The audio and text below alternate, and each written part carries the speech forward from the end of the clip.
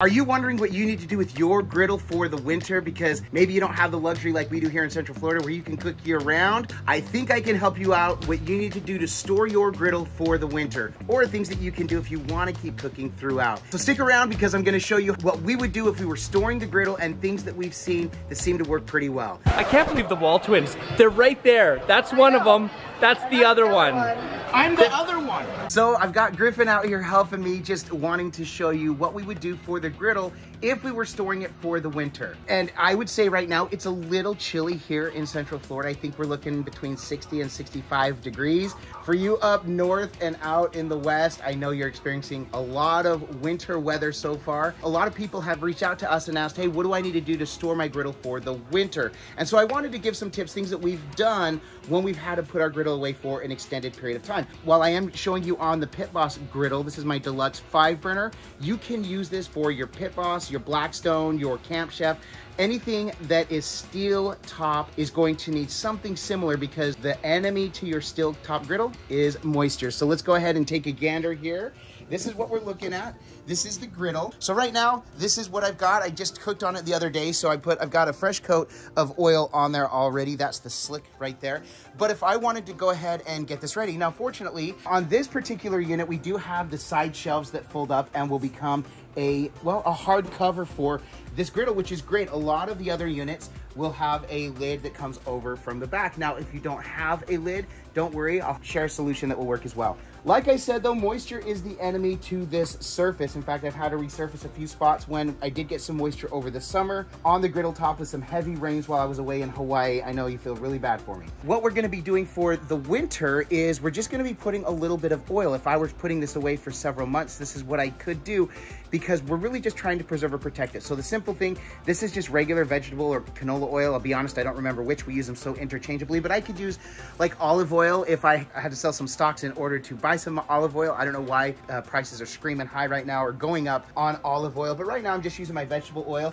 And all I would do is I'm just going to, what I'd say, winterize the griddle. So this is for the surface. So all I'm doing is I'm just gonna take my paper towels or rag or whatever you have, and we're just going to rub extra oil into the surface. Now I'm gonna get on my sides, and I can come along the outside too. Now this is gonna make my rag a little dirty, or my paper towel a little dirty because this is from the outside. It was clean. That light is what we're looking for. People always ask when we're cleaning the griddle what we're looking for. But like I said, I'm gonna kind of leave this layer of oil rather on the griddle. Now, this is one way to do it. So all I'm going to do is I'm gonna close this up. This side goes first, then that side. And we're gonna lock this up. And then all I'm going to do, coming down here on the gas, I'm making sure this is closed, turn off. I can leave this on because I'm going to put a cover over all of this. If I want to, I could disconnect this, store that away individually as well. So that is basically what I would do if I'm storing this for the winter, for the basics for the steel top. Now, before I get to the last part of covering this, which is literally just covering it, there are a couple other things because so many times people worry, is that oil going to be enough? Now, the oil should be enough. That said, if you're worried about it, there are other options. You could use Crisco oil or other vegetable shortening and really put a thick coating on there. There was a gentleman, in fact, I'll link his channel down below, who they had like 48 inches of snow through the winter, came back. He had that Crisco kind of put all over the place and it seemed to work very, very well. If that doesn't work or you want to use the oil, we do know that some who will lay parchment paper over the oil on top of the griddle just to really make sure that moisture isn't going to get in there. Or you've probably seen the popular products such as the Griddle Guard or a silicone mat that you can also use to cover. I will have links to those products down below in case you're interested in getting one of those to cover your griddle. Again, once you put the oil down, the whole purpose of the oil is to really keep the metal from getting moisture in. It kind of acts as a protective layer between the steel and the elements. So the last thing that I would do is we got to get a cover because I also want to protect the paint and other things on here. So I'm going to grab my cover, which I have right here, fresh out of the box. So I'm just gonna take my griddle cover and simply cover it. Now, I'm gonna throw the griddle cover on. I'm gonna cover everything. This particular cover is designed actually for the Pit Boss Ultimate Griddle, but I just wanted to point out anything you're going to use to cover is going to help. So you can get the branded covers like this one, which I think are a little bit more durable. This one's a really good cover. You can buy any of the generic or aftermarket, as we call them, covers like at Lowe's or online, anything that will fit. Just make sure you get the right measurements for the right griddle. This one does fit. And the last thing I would do is really cinch up the bottom. Sometimes you'll have Velcro straps. This one is actually a small rope that goes all the way through that I can cinch and tighten to make sure that this isn't going to blow off in the event that it was a snowstorm come through or something that's going to potentially take that top off. That's kind of it. That is as far as covering this for the outside. Now, there are other options. If you're lucky like Brett, who's just a little bit north of me, he also still gets to cook year-round, but he also has the luxury of putting all of his units in his garage. So he just stores them in the garage for the winter, which is something you could do if you're really worried about it. Roll it away and put it in the garage or storage. Or even more, if you want to, if you're worried about the griddle surface itself, the griddle surfaces all come off. In fact, now let me show you. Okay, it may not be something you've ever thought about or considered, but if you're worried about the griddle top, again, we can cover it all up, but what we can do is actually lift the griddle out and take it inside and store it for the winter.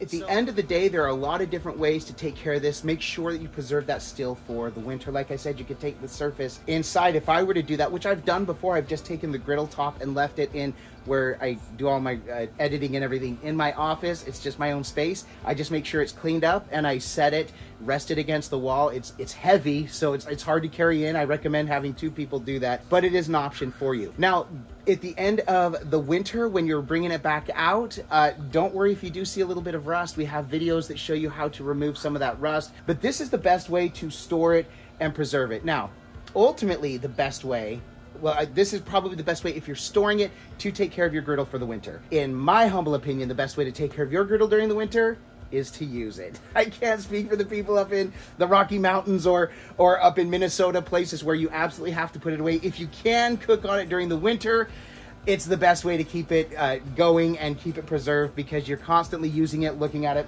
or seeing it, making sure that you are avoiding rust. In fact, we want to produce a video up here soon about at least three cooks that we feel you should use your griddle for, your outside griddle, year-round. I know it's easy for us to say here in Central Florida because we get to use the griddle year-round, but there are certain things that, man, you have a hankering for a certain food.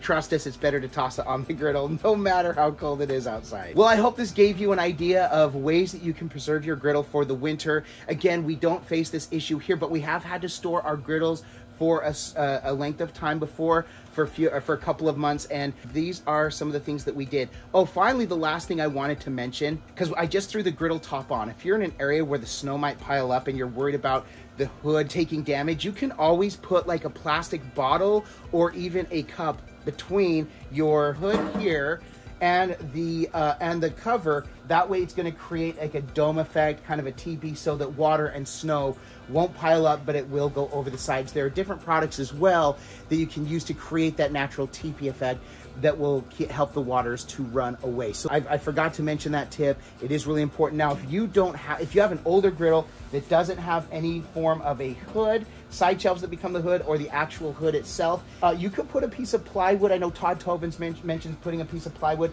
You could put the parchment paper and then anything else over it that's going to keep really make sure that when you put the soft top on, it's not going to stick and moisture won't get through there on that with a heavy winter. So those are just some tips that we've learned through the years, and we wanted to pass that knowledge on to you, and we hope it's beneficial to you.